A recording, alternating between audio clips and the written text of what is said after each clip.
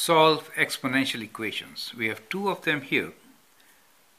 In these equations we have fractions. Make a note of these equations, try to solve, and then look into my solution. We have 2 over 3 to the power of x equals to 8 over 27. That's the first question.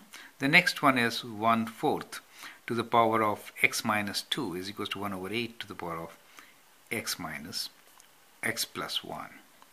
Now, whenever you're solving exponential equations, you should have the same base. Now, in this case, numerator is 2, denominator is 3.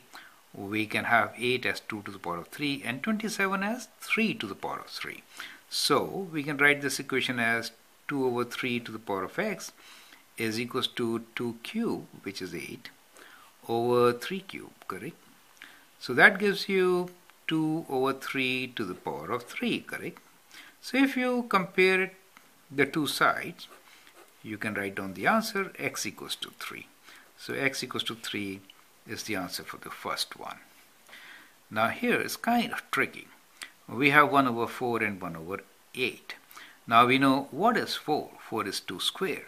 So we can write this as 1 over 2 square. The whole thing is to the power of x minus 2. And 8 can be written as 1 over 2 cube, and this is x plus 1. Now we have same base, almost correct. Now let's write this with the base of half. What do we get? So we have 2 times x minus 2, and on the right side we get 3 times x plus 1.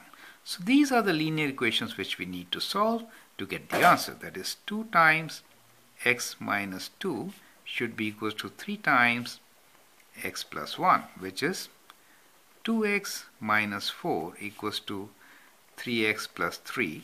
So if I take 2x on this side, we get x, and 3 on this side, we get minus 7. So x equals to minus 7 is the solution, right? So that is how we can solve these questions.